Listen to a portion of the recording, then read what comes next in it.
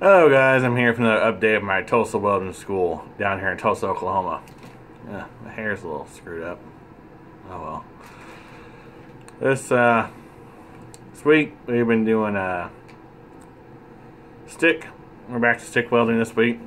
I thought we'd be on pipe, but we're not. We're actually doing a 2G stick test right now with 2 plates, 1/2 inch bevels with 1/8 gap, and we're filling we're using a 6010 rod to fill the gap, and then we switch over to 7018 5/16 rod to run the hot pass, and we switch over to 7018 1/8 rod to finish up the rest of it.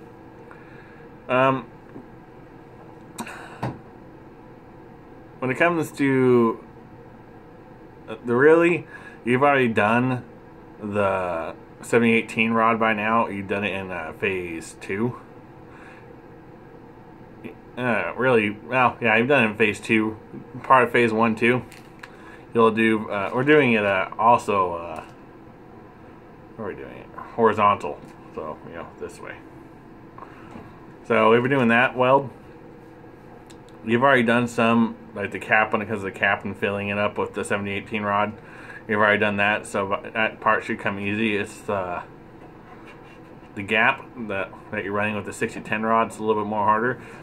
It is kind of a pain, but most people in my class are getting it, and so am I. So it's not that hard to learn. Most of the kids in my class are getting it.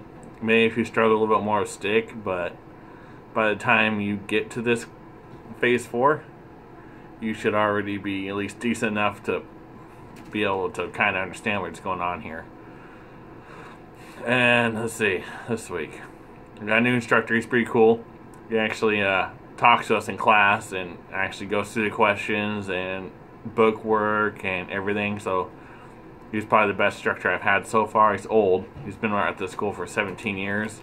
He's been welding, so he's pretty good. I do enjoy him. And let's think here. Well,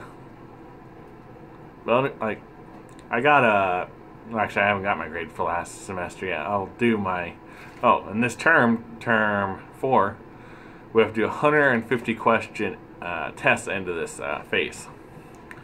So I gotta start studying for that. And 150 question test. I mean, they give you like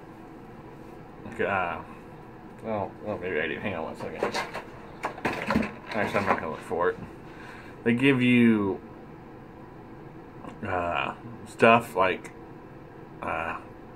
something you can look into. They'll give you like a study guide, I guess is the correct word. Yeah, I'll give you a study guide to look at while to kind of get you ready for this test. So that's a plus side. What I am kind of starting to realize at this school, that if you come to this school and you're going to be a welder, you just come for the professional welding program. What I've been hearing so far is that if you just come for the professional welding program, it is not worth it.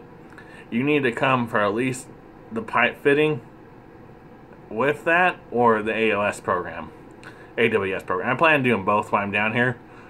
So I'll give you guys up. So this video series is going to be pretty long, especially me doing videos every week. This week has been kind of a little more difficult for me than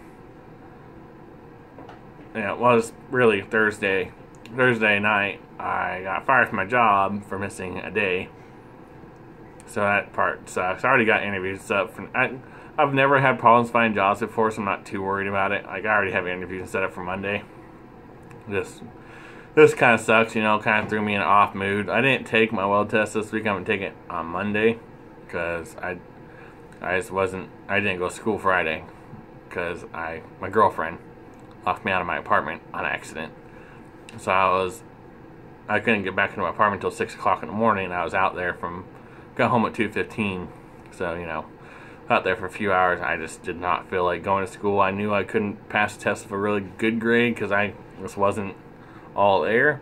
So I'm kind of glad, I didn't. So I guess it worked out. We'll see when it comes Monday when I actually take my test. Next week I'll have to take 2 tests because I mean, I'll get, I don't know, we'll see. So, that's how my Tulsa Welding School adventures are going so far this week. And if you guys have any questions, comments, anything you'd like to know that you'd like me to find out, if I don't know, I will find out for you.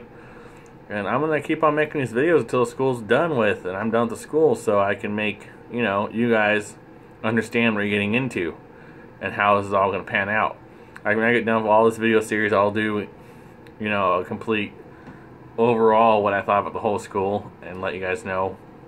And I'll continue after school, and we'll see, you know, what kind of jobs I can get and where it takes me from there. So if you guys want to like and subscribe, go right ahead. And if you guys have any questions for me or anything like that, just leave them in the comments below and I'll get right back to them. You guys have a good one.